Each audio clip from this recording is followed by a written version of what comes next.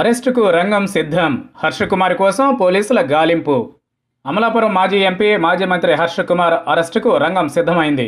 Court ఆవరణలో ఆక్రమణల తొలగింపునకు సంబంధించి అనుచిత వ్యాఖ్యలు చేశారని ఆయనపై రాజమండ్రి 3 టౌన్ పోలీసులు కేసు నమోదు చేశారు.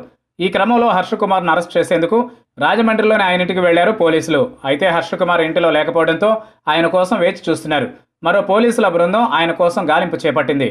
ఆచూకీ లభించగానే అరెస్ట్ చేసేందుకు పోలీసులు సిద్ధంగా ఉన్నారు. కాగా ఇటీవల Harsha Kumar AP CM YS Jaganmohan రెడ్డిపై తీవ్ర విమర్శలు చేశారు.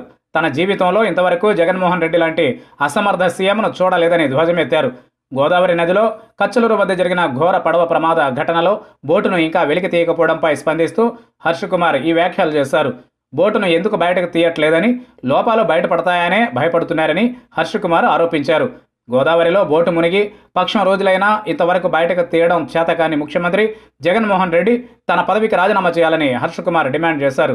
అంతేగాక 2.5 నుండి 5 కిలోమీటర్ల లోతు వరకు రోబోట్లను పంపించే టెక్నాలజీ కృష్ణా గోదావరి బేసిన్లో ఉన్నప్పటికీ ఆ టెక్నాలజీని ఎందుకు ఉపయోగించలేదంటూ హర్ష కుమార్ ప్రశ్నించారు. ఇప్పటికైనా బోటును వెలికి తీయాలని డిమాండ్ చేశారు. బోటు వెలికి తీస్తే అసలు విషయాలు బయటకు వస్తాయని ఆయన పేర్కొన్నారు. బోటులో 93 మంది ఉన్నట్లు పేర్కొన్న ఆయన మరోమారు వైసీపీ సర్కార్పై విమర్శల వర్షం కురిపించారు. బోటు ప్రమాద ఘటనపై మరోమారు ఆరోపణలు చేసిన హర్ష కుమార్ గోదావరి నదిలో మునిగిపోయిన బోటును బయటకు తీయాలన్న ఉద్దేశం ప్రభుత్వానికి లేనట్లు కనిపిస్తోందని విమర్శించారు. తాజాగా హర్ష కుమార్ను అరెస్ట్ చేసేందుకు రంగం సిద్ధమవడం చర్చనీయాంశంగా మారింది.